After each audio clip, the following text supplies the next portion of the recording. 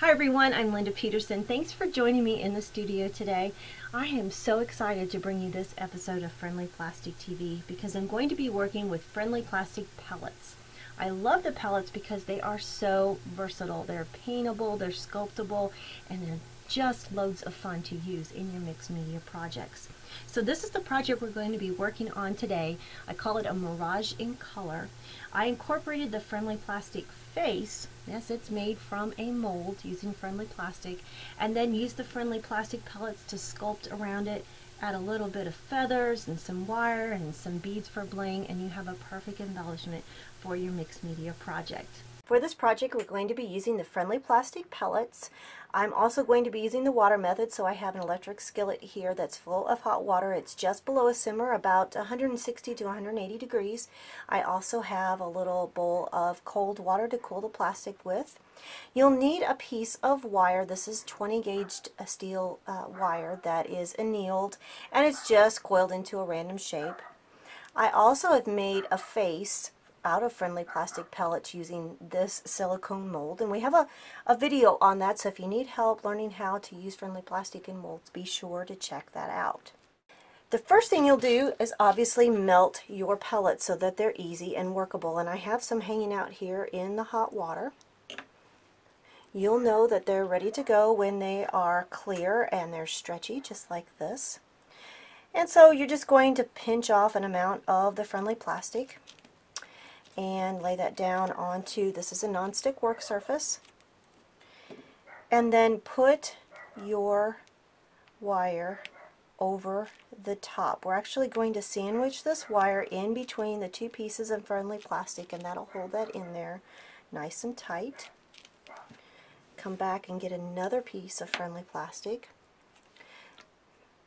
and this time you are going to make whatever shape you like, just to make it kind of asymmetrical and pretty frilly.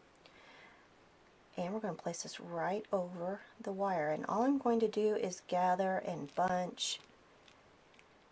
Lots of texture here. If you have a needle tool, you can come in and you can lift some of that area up. So I've added a second layer of the Friendly Plastic, and now I'm going to embed my lady here. And to make sure that she stays into this formation, I'll come back, get another piece of Friendly Plastic, and go right over the top. Because I'm working pretty quickly, my plastic is not cold, so it will stick to itself. If you aren't working as quickly, that's okay. You can just have a heat gun handy and just kind of top off some of those pieces or some of those areas, melt those specific areas that you want to apply more Friendly Plastic to. Get those nice and melted, and then you can lay your plastic. So you're going to continue to just layer and embed your lady, and when she's finished, when you have her looking the way you want to, you can either let her cool on her own, or you can cool her in a water bath and then dry her off. So once your piece is fully dry, then you can come back in and you can add color. Now you could use spray paint, acrylic paint. For those, I would apply a real quick coat of gesso first. That's a good primer so that the spray paint or the acrylic paint adheres to the Friendly Plastic. One of my favorite techniques, as you can see here, I've already started, is using alcohol inks because they blend so nicely, they're transparent, they blend together to make new colors, and it just gives you a beautiful effect. And paints on real easily too. So let's take a look here at my finished piece, because there are lots and lots of different ideas here of things that you can incorporate into your own piece of mixed media art. First of all, I painted my girl just like you saw before with all different colors of alcohol inks. I used some purples, greens, blues, kind of kept it in that bright jewel tone color palette. It was a little bright for me, so what I did is I toned all of the highlighted areas down with a little bit of rub and buff, a little bit of gold leaf to kind of give them a metallic finish. I rub and buffed the face here, just like you see, and then I added a touch of shadow there with the alcohol inks. It's not much color, but it's just enough color to bring her face out. I also added some glue, some tacky glue, and sprinkled on a little bit of beads and glitter, and added some pheasant feathers for texture. I love pheasant feathers. Have a little bit of wire mesh here.